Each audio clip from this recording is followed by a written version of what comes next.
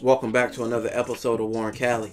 In this episode, I'm going to talk about legendary Rolling 60, Keita Roc. Keita Roc is one of the most reputable names when you think of the Rolling 60s. His peers were other reputable 60s like Big U, Petey Wack, and Little Fee, just to name a few. Keita Roc was known for being a straight shooter and also a knockout artist with the hands.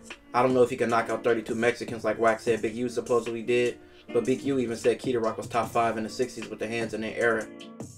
Keita Roc will be one of the 60s frontliner in the war against the A-Train Gangsters. Monster Cody will even mention Keita Roc in his book. He said that Keita Roc was one of the 60s top members that he wanted to get rid of.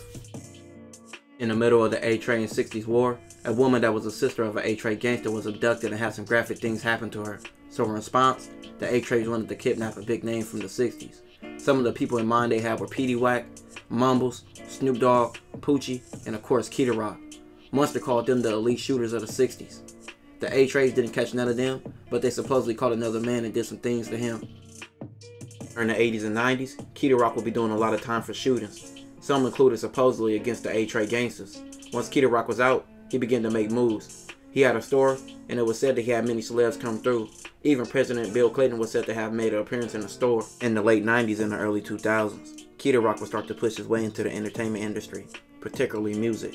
He would be one of the new people and the artists involved in the new Death Row, after a long list of artists left Death Row like Snoop Dogg and Nate Dogg. In 1999, Death Row would have a lot of artists on the label, and a lot of Crips. They were running to Timothy McGee, a known Southsider and also a known shooter. Timothy was said to drove by a studio in his area where a bunch of Crips and associates of Death Row were. Timothy started spraying. The rapper The Realest got shot, one of Big U's family member lost his life, and a few others were shot. Keita Roc and Crip were there, but they wasn't injured. Timothy was later arrested for a list of shootings up to 12. I mean, he was one crazy ass dude. Like, look at his face smiling and shit. Dude over here smiling like this was a school yearbook picture or something. But besides that, the new Death Row was going at many artists who used to be on Death Row. During this time, Keita Roc became an enforcer outside of being a rapper. It is said at an award show the Dogg Pound and Death Row bumped heads, and Keita Roc supposedly had knocked out Nate Dogg. With Crip still staying with Death Row and the Dogg Pound having a problem with that, it led to disses on both sides. With Crip claiming 60s and Keita Roc being a big homie to Crip, Keita Roc and Crip started to diss the Dogg Pound.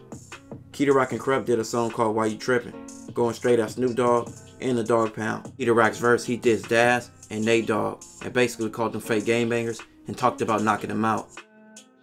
Keita Roc ended up dropping his only album on Death Row in 2002, but his career over there wouldn't last long, with Death Row going downhill and him eventually leaving on bad terms with Suge Knight. In 2003, Keita Roc could be seen in a fellow Rolling 60 rapper CJ Mack documentary. It was called Seawalk, It's a Way of Life. In the documentary, Keita Roc just gave his perspective of Crippin' in his current state. With no music dropping during that time, Keita Roc went back to the streets. In 2005, Keita Roc was in Arizona and was accused of trying to rob a man for 100 pounds, along with a list of other charges. Keita Roc ended up being sentenced to 16 years, plus an additional 7 years. Keita Roc is serving time, and if that's the most current update on him, he could be out in the next 5 to 6 years. With Keita Roc being the enforcer he was, and the person he is, this led to a lot of jail time throughout his life. During his short time in the industry, he made his presence known, as well as in the streets. He is known as a Rolling 60 legend. This was Keita Roc's story. This will conclude this episode. If you haven't already, make sure you check out my previous videos. Don't forget to like, comment, and subscribe, and let me know what you want to see next.